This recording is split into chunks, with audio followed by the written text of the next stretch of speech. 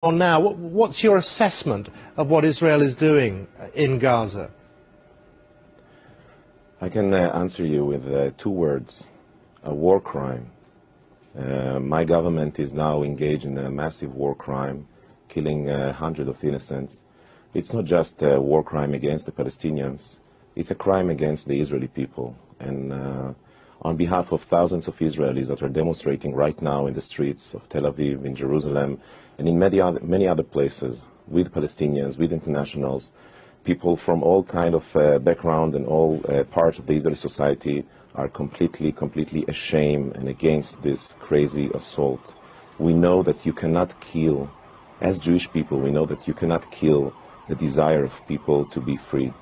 As a Jewish person that was raised on all these values of liberation and humanity and freedom, we cannot kill the desire of the Palestinian people to live in freedom. And on behalf of those people in Israel and in the world, I want to call the international community, the Jewish community in the world, and everyone that listens to me now, please join our force to stop this massive killing.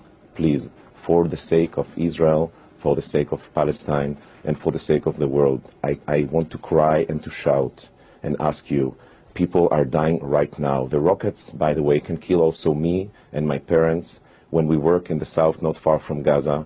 But it's crazy that my government, at the same time that people are being killed on our side, is continuing this crazy assault, thinking that they can kill the desire of millions of people to be free. It's completely insanity. The argument your government has, Tzipi Livni, was saying that it's extremists responsible, a small number granted, but every rocket that's fired out of Gaza into Israel must be stopped, and this is an act of defense.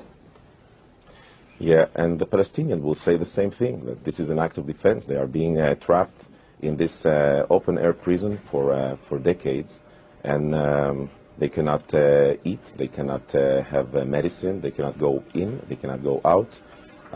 We lock them there in a big ghetto, and we have to put the words in a very clear context. We are locking this 1.5 million people for so long, and we treat them as animals, and this is the result.